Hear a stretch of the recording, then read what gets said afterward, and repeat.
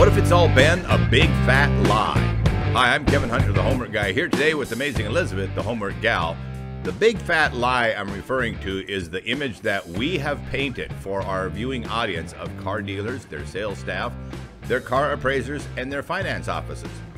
What if it's all been a big fat lie? Kevin's being a bit cheeky here today, folks.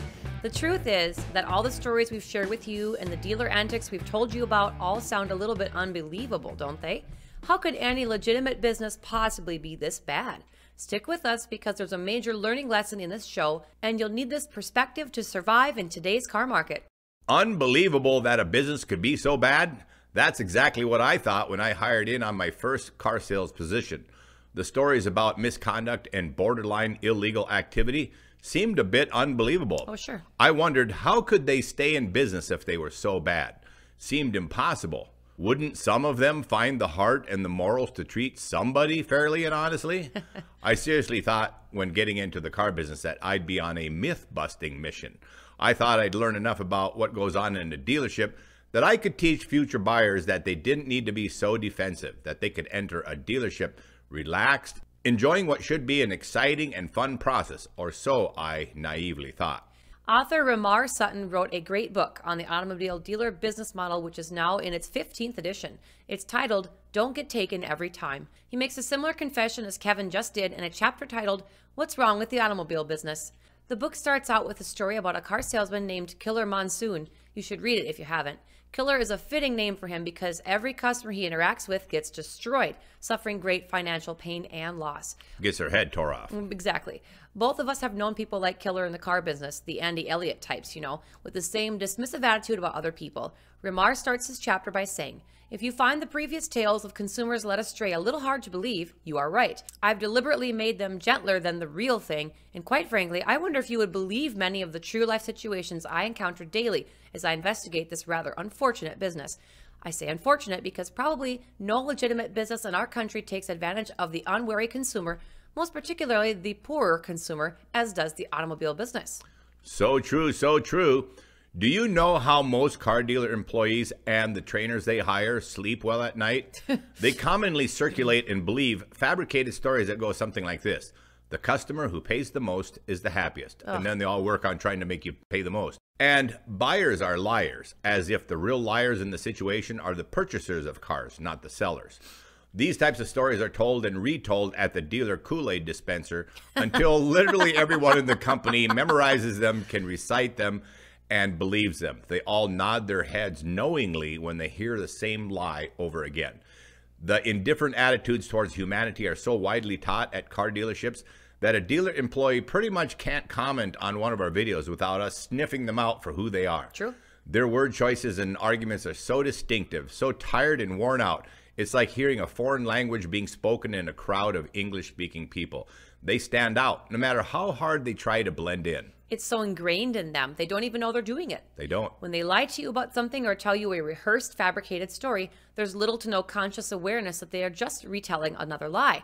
We hear all the time about indoctrination and propaganda in political circles, but no place on earth exists that has more success in indoctrinating its people than a car dealership. That indoctrination process keeps them in the fold and nearly guarantees they'll never stop thinking or behaving in a way that they were taught. The conscience is numbed over time. If you dare think and behave like an honest person, you get fired. To that point, no honest person has ever lasted 4 decades inside the walls of a dealership. Pretty much impossible. Right? Dealers keep their employees in line by tantalizing them with a little pot of gold under their noses. You need the killer instinct, they say. Stop being an order taker. The salesman wishing to give real customer service gets chided. Literally everything is about money, and the desire to make a pile more of it on the next big deal keeps the dream of wealth alive, like gambling. Nobody cares who gets hurt in the process, even when it's their own family members. So why would we finally tell you this story today? Because we've come to realize that in a steadily worsening state of the car business, the videos we've published, the lessons and strategies that we've taught you are only effective if you are willing to set aside your sense of obligation to others. Right. You see, as humans, we feel compelled to be honest with each other, to listen to each other, to respect each other, and to be kind to each other. You can't give these courtesies to a car dealer and expect to win. When you walk into a dealership, we are not saying that you should behave like an a-hole, but you must have all of your senses on red alert and distrust anyone you encounter.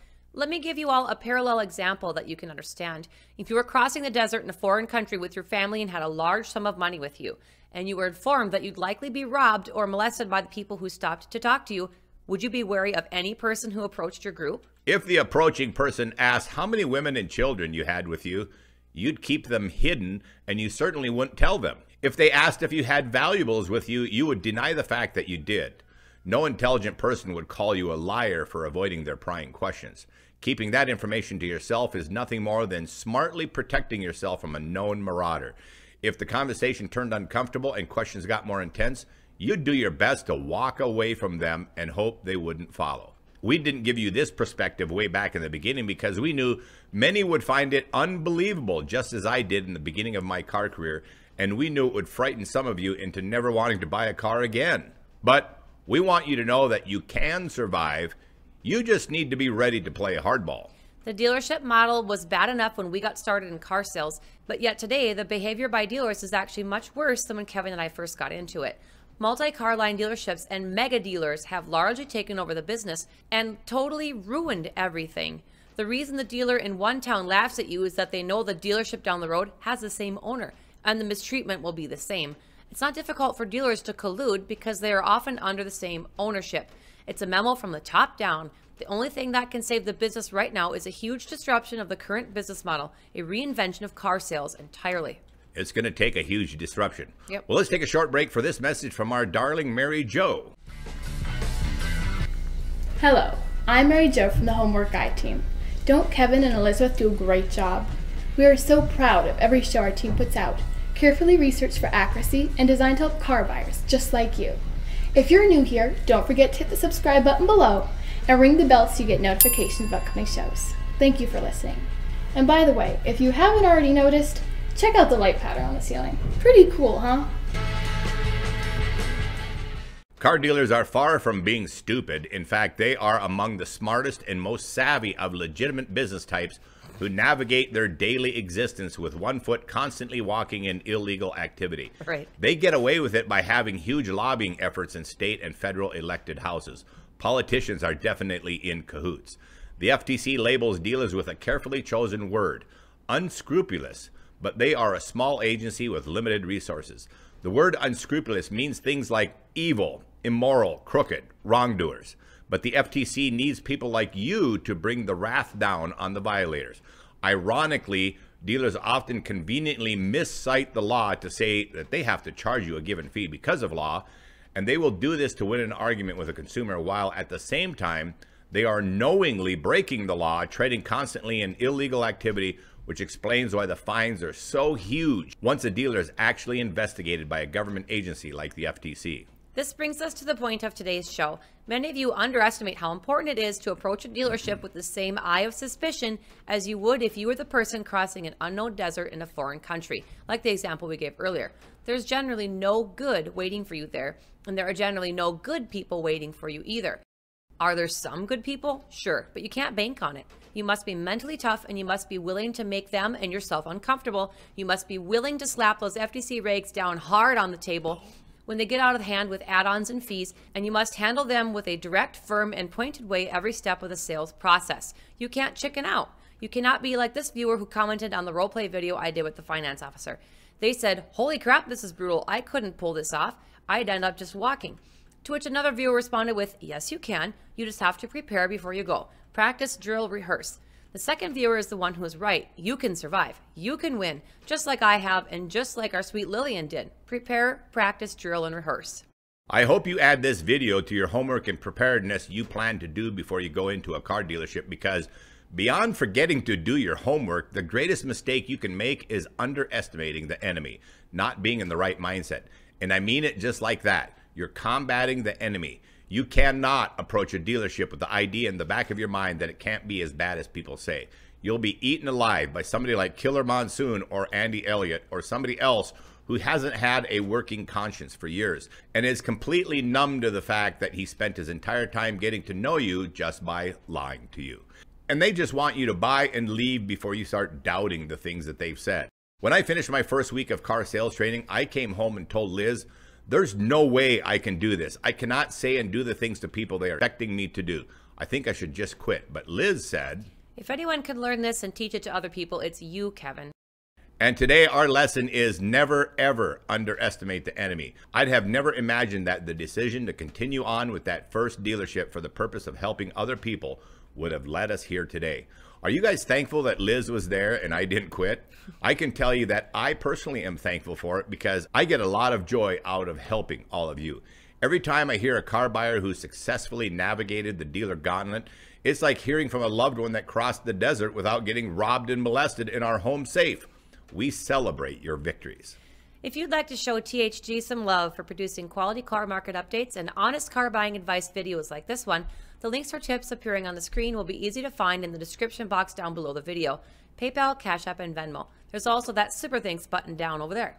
To be clear, we're not begging anyone for a tip, not even close. Our tip system was suggested to us by our viewing audience. Generous people ask for a way to donate to support our mission, but if a tip isn't a problem for you right now, there's no need whatsoever to be a part of the donor crowd. Just show us some love by subscribing and recommending our videos to your family and friends. We thank you for that.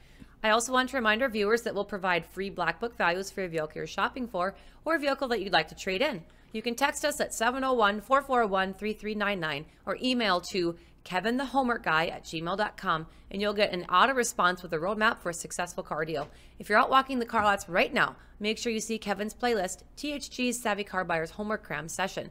Join the thousands of people who have already done that. And if you happen to be on Facebook, drop by and give us a like and a follow. And don't forget to visit our website too. We've loaded up with free resources for car buyers, and now we offer a blog too. All right, if you're new here at the Homework Guy channel, don't forget to subscribe and ring that bell so you get notifications. Join our fast-growing group of subscribers and become a part of our family. Thanks, everyone, for coming back. And to all of our faithful subscribers out there, you guys rock. God bless you all. I'm Kevin Hunter, the Homework Guy, signing off with amazing Elizabeth, the Homework Gal. The Homework Guy team is serving truth and justice in the car business. We gotta go.